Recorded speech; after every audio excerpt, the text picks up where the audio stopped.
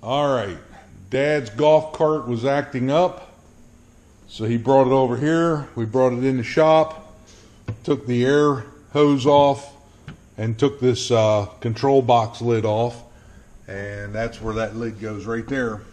We verified that all the micro switches were good.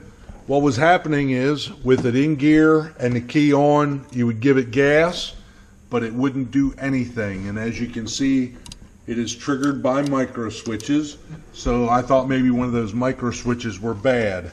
There's also a couple of micro switches up underneath here that if it's in neutral, it will not start. If it's in forward, it will start. And if it's in reverse, it will activate the buzzer. So we verified all those micro switches and they were all good. We checked all the fuses and we found the problem to be in this key. If you turn the key on too far, it wouldn't energize, but if you just barely turn it on, it would energize. So we need to replace that key, but in the process, Dad said about repainting this golf cart. So, you know how we do it here at Redneck Manufacturing. One day it's a thought, the next day it's done. So we are going to get started on this golf cart. First we're going to put that stuff back together, and then we're going to start tearing the body off as well as the roof system. So we're going to get this thing repainted for Dad. Here we go. All right guys, we're not even 10 minutes into this thing and it looks a lot different already. So we just took the seat brackets off, and of course we took the roof system off. And now I need to figure out where the bolts are for the back body and figure out where the bolts are for the front body. And I'm pretty sure that this just kind of comes off and that just kind of comes off. There's a few things that we may have to do with the choke and the forward reverse button. But I think other than that, everything else should just about come loose. And as you can see, pretty normal. All four of them on the seat, they have let loose. So I'll have to drill them out, tap them out, and get them straightened out. Took another step forward here. Those are the 4 bolts that I broke off for the seat mounts. I just sprayed them with PB Blaster, but all the other bolts came out fairly decent. I'm not going to lie to you. I think the reason that I don't like filming when I'm working is because even though I get it done, sometimes I'm very unorthodox. So as you can see, this thing looks a little different again. Got the front cover off. It's laying there. Back. All right guys, we just brought everything from the outside in, and we took everything out there and power washed it. It probably doesn't look a lot different, but it does look a lot different compared to what it did look like when we started. Dad doesn't even know that I took the body off, let alone power washed it and then prepping it for paint. The front hood, I'm not sure what was on there, but you can see that it has some, it's not delamination because it's plastic, just some distortion there, I guess you would call it. I didn't do the hood, or I'm sorry, I didn't do the top and I didn't do the seat. I just did the body parts and the chassis, and so we're going to work from here. All right guys, as I said before, Dad doesn't know that we tore the body off of this golf cart yet, so he may have a fit, I don't know.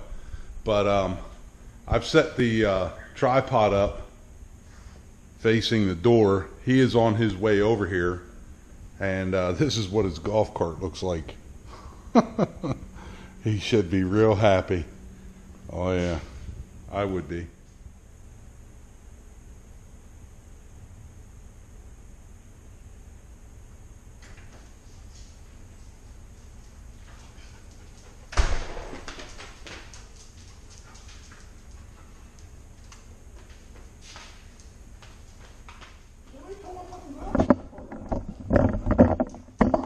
What? Somebody tore my golf cart apart. Piece of shit. Piece of shit. Did you put that fuse in? Work? Yeah. You think it's ignition switch? Yeah. All right. Just wanted to shoot some video before we put any paint on this thing. We're not going to paint any of the aluminum, just everything that's black. We're going to repaint that. Down in here, I'm not sure if I can get down in there without spray paint and everything else. I'm going to try. Motor, might try to hit that a little bit.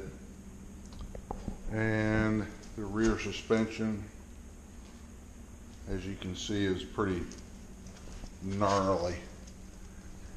So we're going to try to spray that and try to shield all the aluminum and everything else so we don't spray paint everything black. Here we go.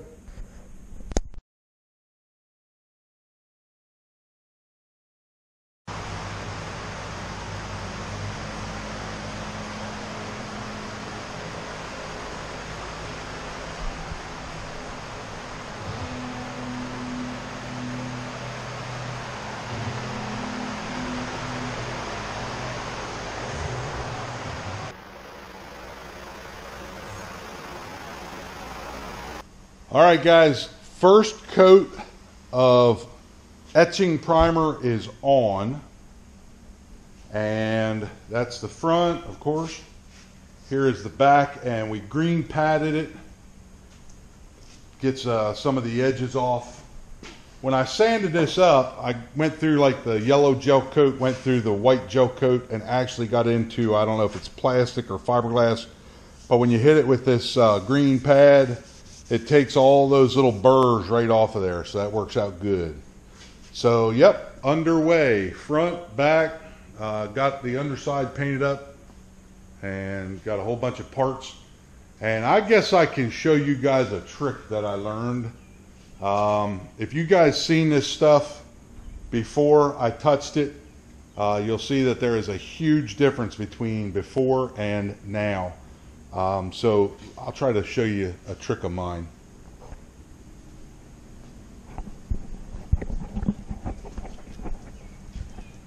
If you have dull and dingy plastic on your golf cart or even on your vehicle, one of the things you can do is just take a regular old torch. I don't know how this is going to work. Yeah, it's not going to work on that. But where it's dingy, that'll bring that shine right back onto it. You just have to do it real quick, and it kind of melts it and brings a shine back to it.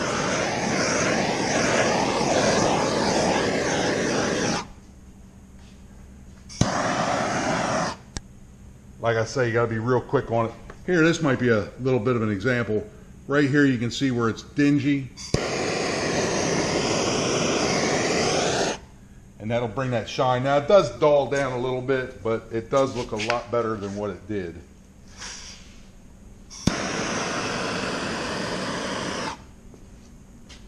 Yeah, it made that look a lot better.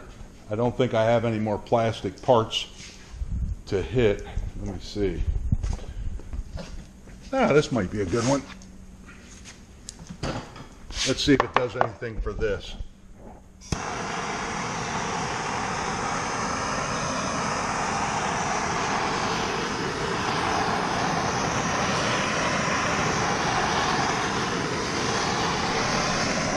There you go. That's a pretty good example. On the side here is going to be a good example here too. Let's see. So we did the face, and you can see how dingy that side is.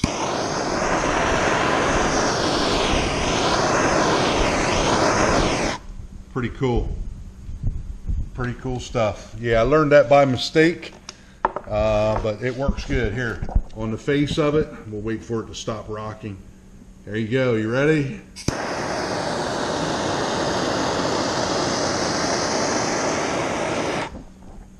We'll turn it around and do this side here while we're showing you.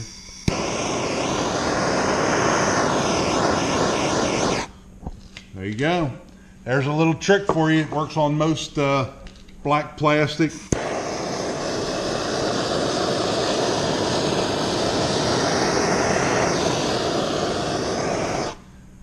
If you go burning your shit up, don't blame me, because I warned you.